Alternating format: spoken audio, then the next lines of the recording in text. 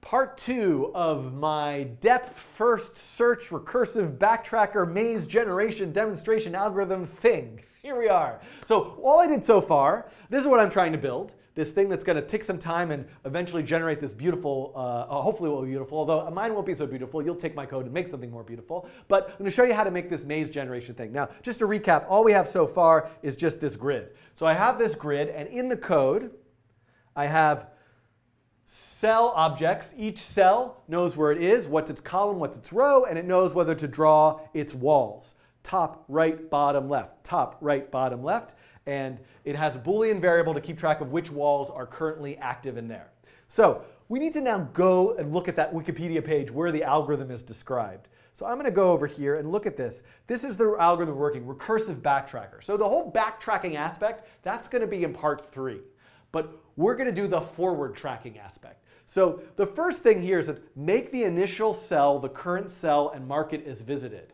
Okay, so this is a really key concept. What's going to happen here is that the program is going to start on a given cell, and it's going to start walking around the cells and just deciding whether or not it should remove a wall or keep the wall there.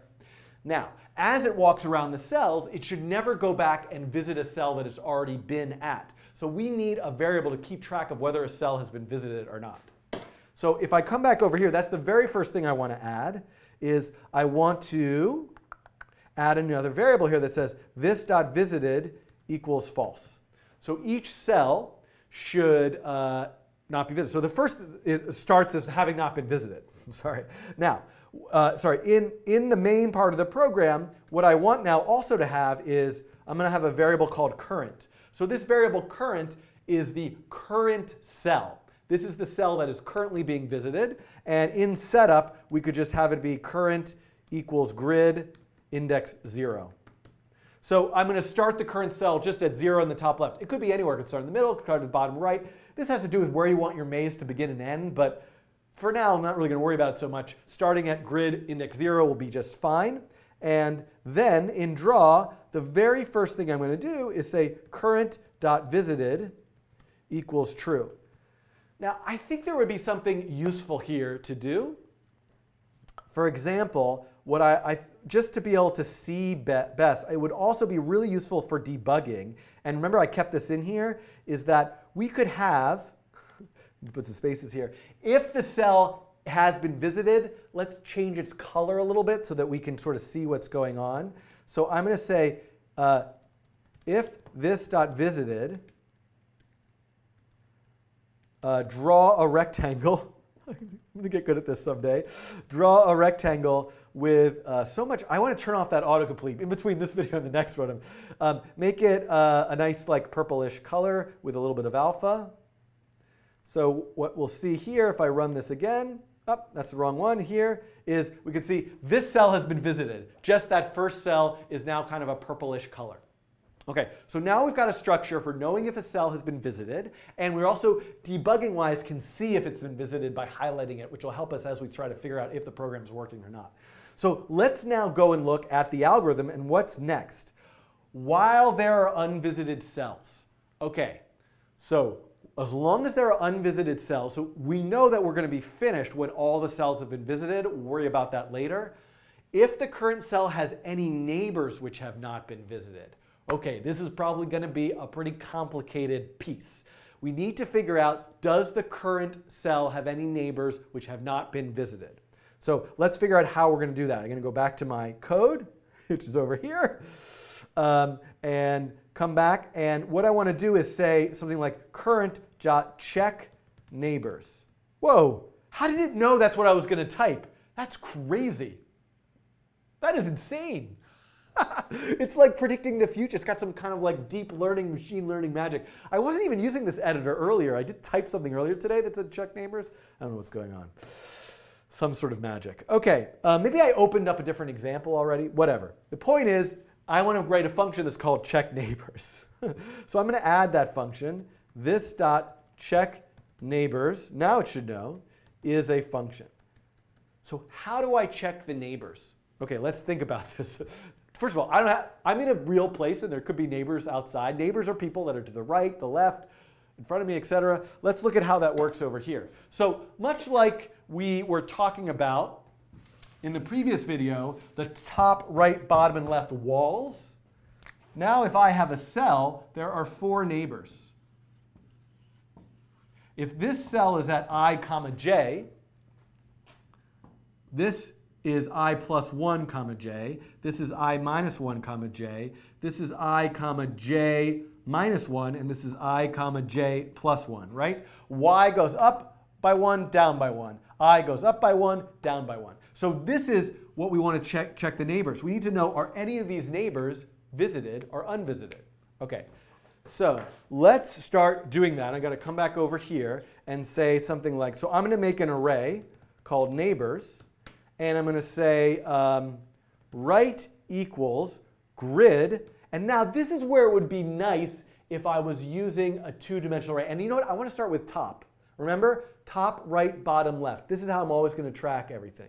So the top is grid.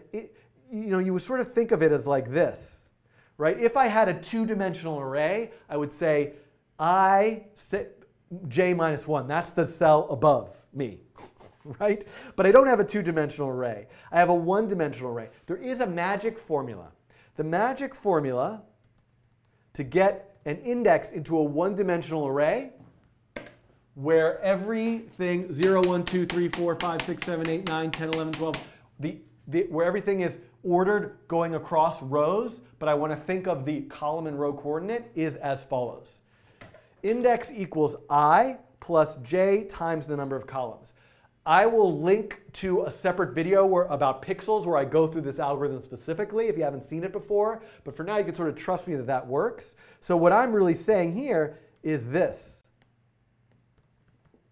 I'm saying I want this particular right neighbor. Oh, that's not the right neighbor. That's the top neighbor, right? I want to check, is that top neighbor visited or not? Now, because I'm going to need this formula so many times in this program, I'm going to write a function, and I'm going to call it index. An index gets an I and a j, and just returns I plus j times the number of columns. So I can actually just do this. I don't need this code here. I could say the top neighbor is index I, j minus 1.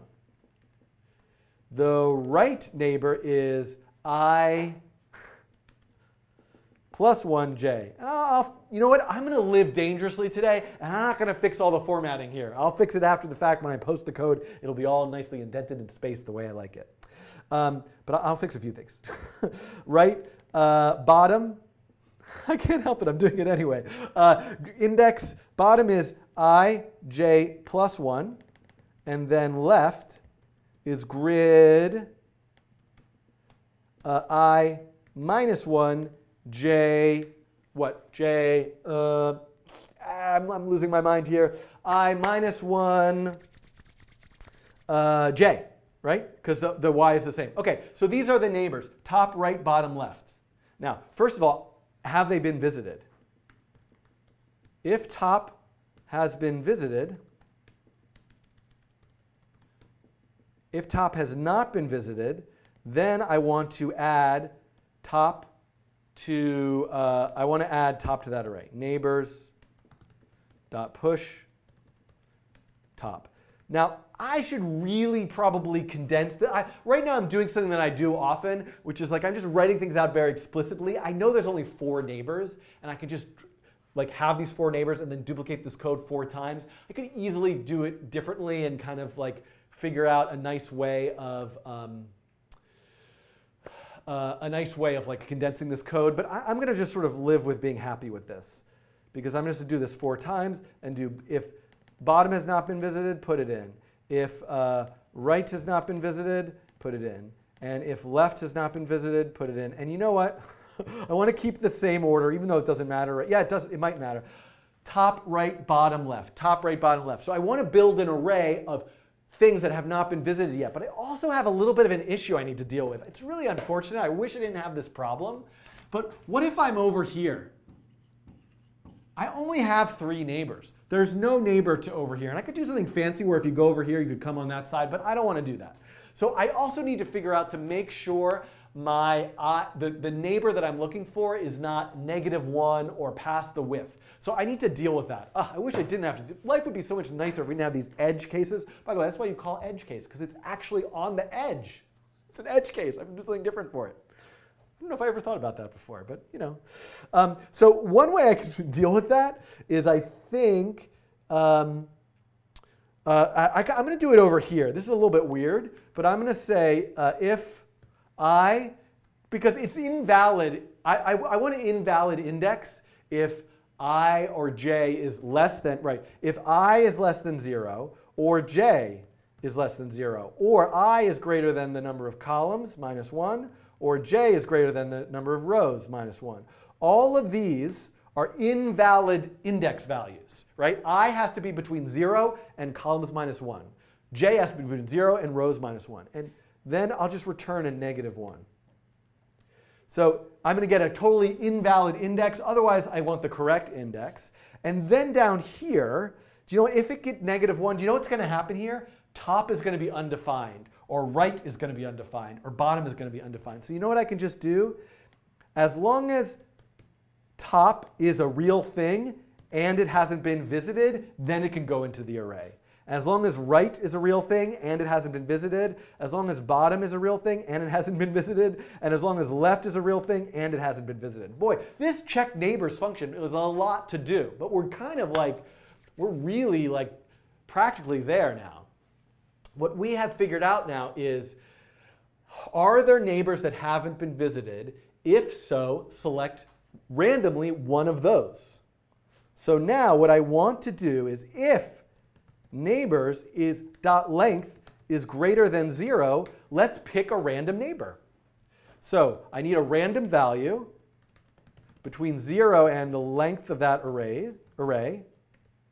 And then I'm going to say return that random neighbor.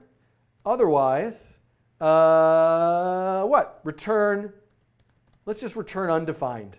It probably would return undefined anyway if it doesn't return a neighbor, but I'm going to explicitly say undefined. So this is what we're doing.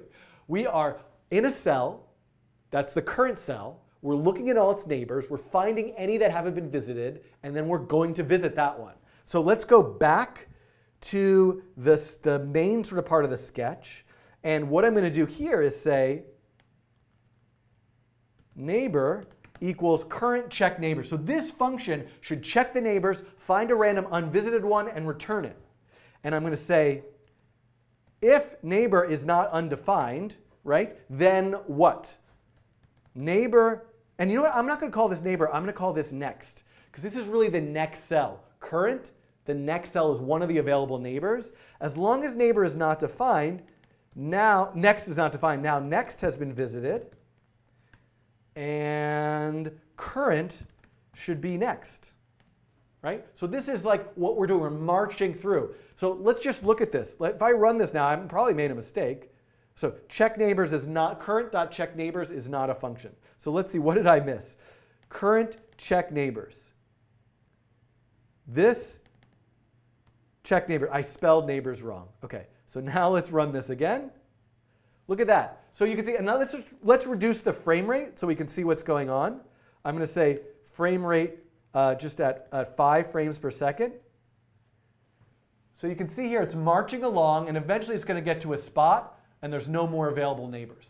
So we're doing pretty well, and actually this is going to be the end of this part, because we got to a good part. We got the part of the algorithm where we're marching along to find neighbors until we get to a spot where there's no neighbors anymore. Now I haven't been removing the walls. Removing the walls I'm going to do in the next part.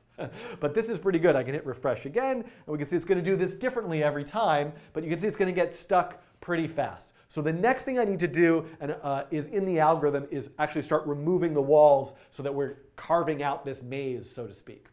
Okay, see you in the next video.